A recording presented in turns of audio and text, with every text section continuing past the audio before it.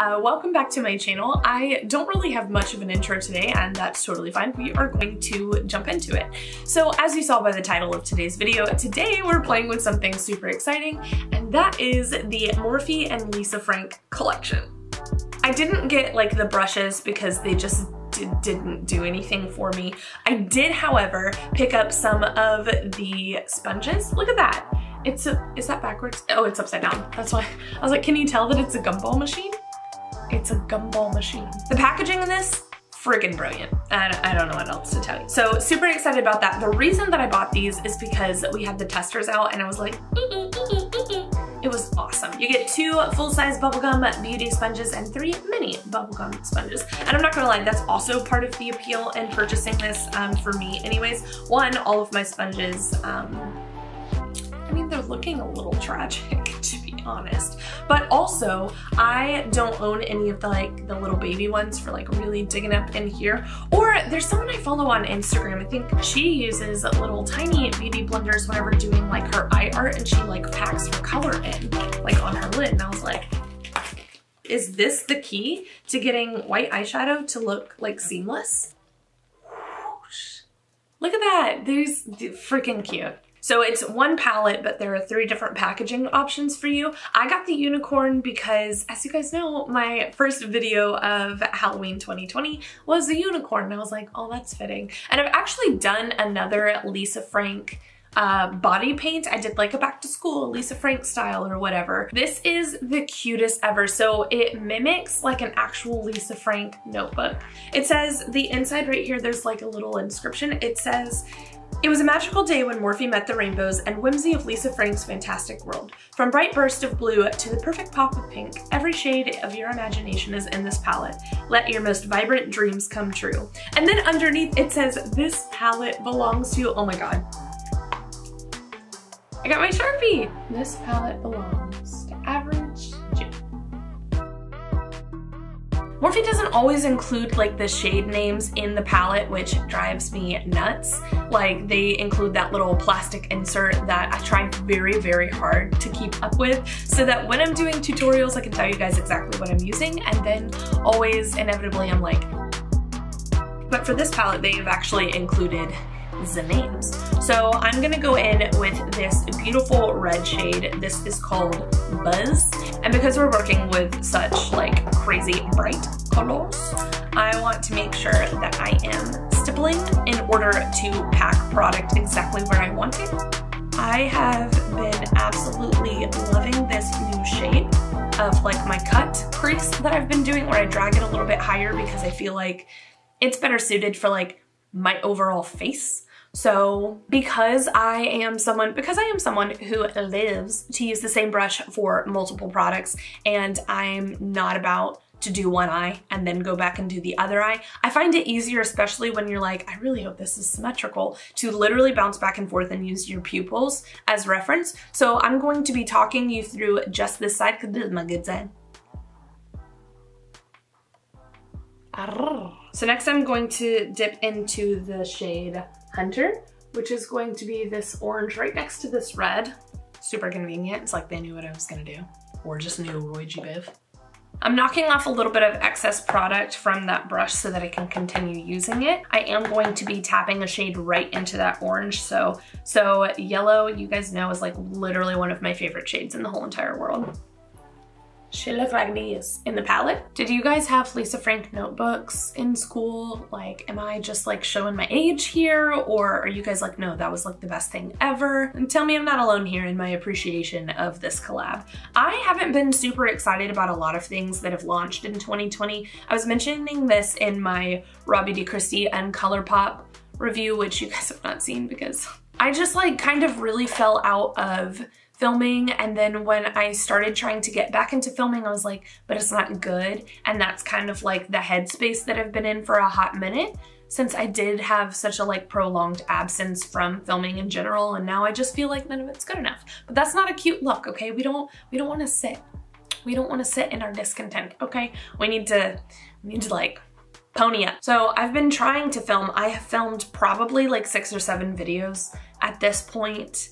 and you guys haven't seen a single one just because I'm like, oh, all of these are trash. But sometimes you gotta make bad art to make good art, and so I have made 6 or 7 like really bad arts. In that video that you may or may not see in the future, I mentioned that because the market is so oversaturated, it's hard to not only like keep up with everybody's like new launches, but also like to be excited about it. Now we're going into this metallic green shade. Everything else that I've done up until this point has been matte, but there's not a green of equal vibrance here in this palette that that is matte, but it's called Peekaboo, and we are going to start with that because I really want that to like kiss into this yellow. Like, look how neon that is. That's what we needed. So there's a lot of kick up in the pan here, and I don't necessarily, I don't know, it's pretty, but it almost looks more like a silk topper. It's like the way that it's kind of applying. And like I've done the exact same motion with every other shade that's up here. So I'm gonna use the Zoomer in Zorbit color, which is another green. It's not quite as bright, but I do think it'll suffice for the purpose of this rainbow. See, that looks better. So basically I wasn't excited for like a lot of things that were launching this year, but the few things that I was excited about would be the Raw Beauty Kristi and ColourPop collab, because I just love her. That collab, I enjoyed her Pure collab, which you guys have seen that video I'm sure already, and if not, I will boop it somewhere maybe at the end of this video. This is my favorite thing that's launched from Morphe, and they've launched a lot of things, and like I've been gifted several palettes and I'm like, oh, no thank you, but then I'm like, oh okay, that's nice, but I never would have purchased them for myself because I just like wasn't that excited about it. Doesn't mean that they're not good, it's just I'm a color queen, so I usually gravitate more towards this. So now we need to feather some blue in, and I'm not gonna be worried about like the lower portion of it because I can clean it up because I haven't done my foundation yet, yay! So for this, we're gonna go in with the color Angel Kitty, which is this very cute little blue right there. We're also gonna be picking up this like really pretty like violet shade right here, which is actually called Violet and Velvet. We're gonna stipple this right here. So I need to carve out my crease, and I've noticed that I'm not necessarily the best at doing that on camera, so please enjoy this musical overture.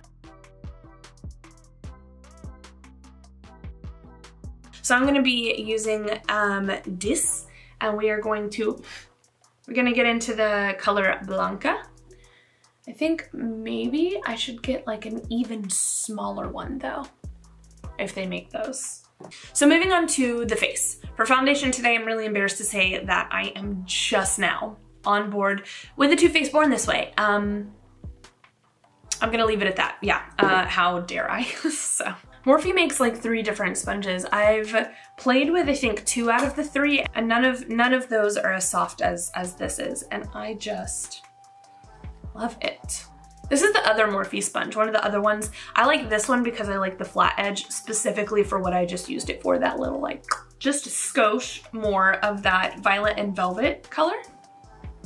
Violet and Velvet, not violent. We're not like fighting. We could. This is Persilla. It's like this metallic, I don't even know if you guys can get like an adequate, and maybe this is why people do swatches.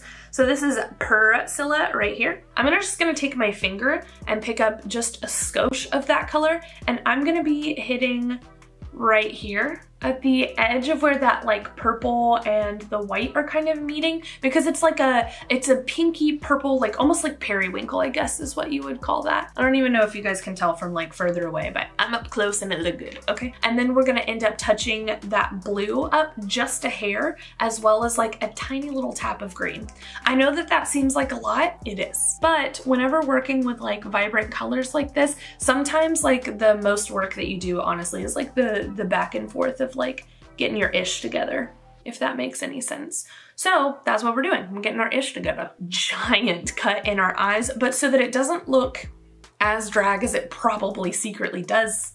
I'm not even showing my age because I didn't grow up with this and I was unaware of what it was until I worked on the show in New York. But I did work on Priscilla, Queen of the Desert in New York, and dear God, was that such an experience. That is the show that a drag queen gave me a black eye in when I was doing wardrobe in New York. I'm gonna add some like actual eyeliner and we'll go from there. Today, when I go into work, I will be purchasing some black eyeliner because even though I know for a fact that I own 3 or 4, I literally used it yesterday. It's not on the floor, accidentally in the trash, on a counter, in the bathroom, in here, in any of my makeup drawers. I got nothing. So we will be using brown eyeliner today. And if it doesn't look good, I know. Although I feel like this is a dark enough brown. This is T-Spill from Morphe. Perhaps this is a dark enough brown to do what I need it to do. We're gonna be switching brushes for this lower portion. We're gonna use this tiny little itsy bitsy kind of like pom-pom looking brush. So first I'm going to use this little stipply brush, and I kind of want to kiss some of that blue, that same blue, which is Angel Kitty. Now I'm gonna get just a touch of that violet and velvet. And I want that to be right here in the very center, kind of like mimicking this like shape that we have going on here. And then that like neon green, that's really more of a topper, which is Peekaboo. That is actually gonna be the last one, or this inner corner right here. So in order to create like the leopard print part of this leopard print look, we're first going to be using the color T-Spill from Morphe. This is one of the liquid liners, the same one that I used to do this like kind of here on the inner corner. We're basically going to be using this brush tip and kind of like dotting out like 3/4 of a circle to start with in like a furry kind of line. So I didn't make a full circle, but I did a fuzzy back and forth like if that makes any sense. Hopefully you guys can see as I do this next one.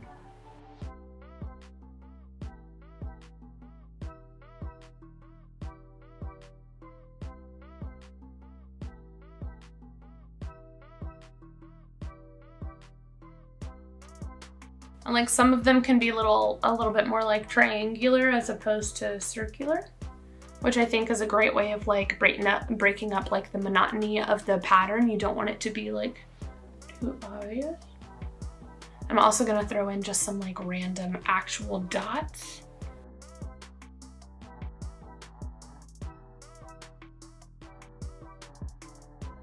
So now we're gonna pick up the white Morphe liner. This one's called Blank Slate. And we are going to add the details. I don't want this to be a solid dot because I want the shape to look a little bit more organic. So I'm kind of letting the brush tip kind of like feather where it wants.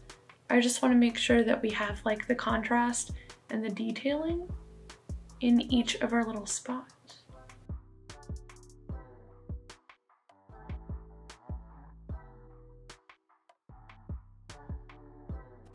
And you know what I'm gonna do while I'm here? I'm also Alright, so my final thoughts of the palette are as follows. I think it's great. Granted, I haven't played with like every single shade. I did feel like this was more of like a silk topper. This, I keep forgetting what it's called. This Peekaboo color is definitely more of like a silk topper. I wish that it was like as vibrant and pigmented on as it looks like it's going to be. So I kind of used it as like an additive, or used it to blend like this other green with say like the yellow. And it was fine, but that's like the one critique that I would make. It does make me wonder about some of these other like more metallic shades and how like their payoff is, or if they're supposed to be more like silk toppers. Overall, I'm always happy with a colorful palette that is mostly matte, so I love that they did that. I think the packaging is adorable. The sponges are great. I got it because they were super soft to the touch and I loved doing my makeup with it. I also think that these itsy bitsy little teeny weeny yellow polka dot, no, are at bomb.com. I loved using it to like pack on that white shade earlier, and that is something I know I will continue to do. That's gonna be it for today's video. I hope that you guys enjoyed it. Drop a comment down below letting me know if you had Lisa Frank notebooks as a kid, or if this is a collection or palette that you're interested in at all. I am super excited about it. I'm going to continue to play with it for sure. So that'll be really fun for me. I hope you all had a beautiful Thanksgiving and that you're looking forward to the rest of the holiday season. I know that I am. I love you guys so much. Have a very fun, safe, healthy day, and I will see you in the next video. Bye. It's hot. It is boiling, sweltering, unfavorable. I'm like a teensy tiny little baby. May your makeup be as good as that first sip of coffee.